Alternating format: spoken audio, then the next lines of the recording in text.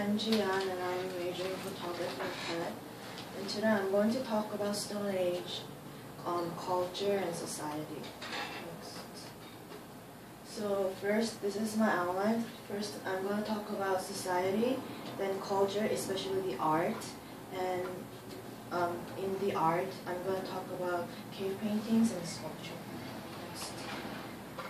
So first of all, the society, as we can see in this picture, they live in cave and they have very small society, like 10 to 20 people, and they group together. And also, their society is more complex than chimpanzees. Next.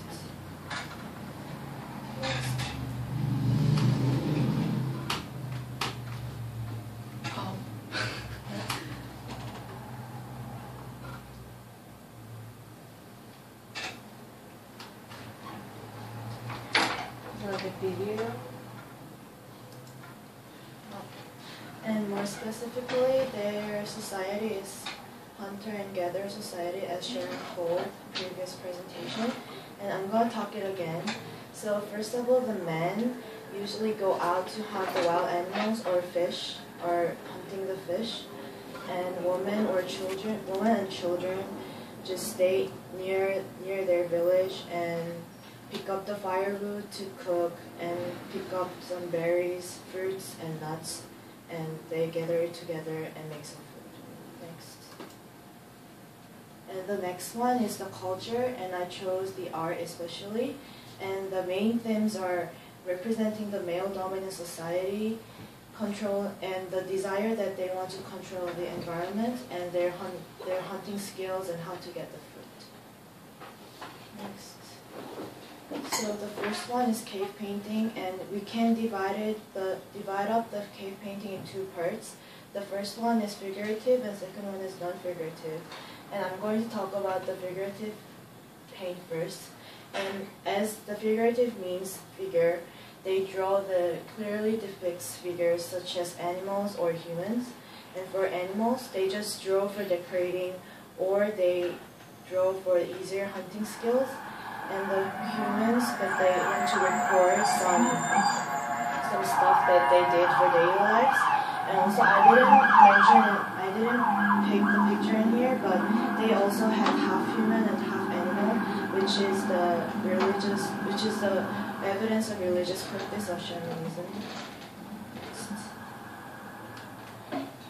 And the next one is non-figurative painting.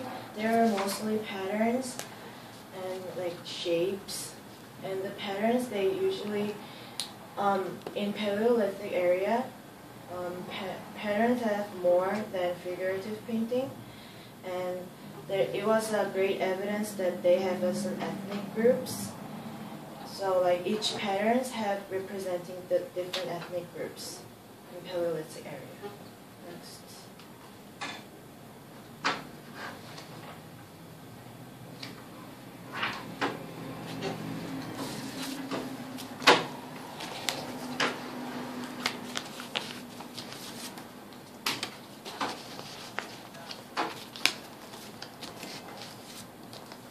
The last one is sculptures, and they don't have not much sculptures compared to cave painting, but mostly they made it from clay, woods, or rocks, stones that they could get easier from the area near they live.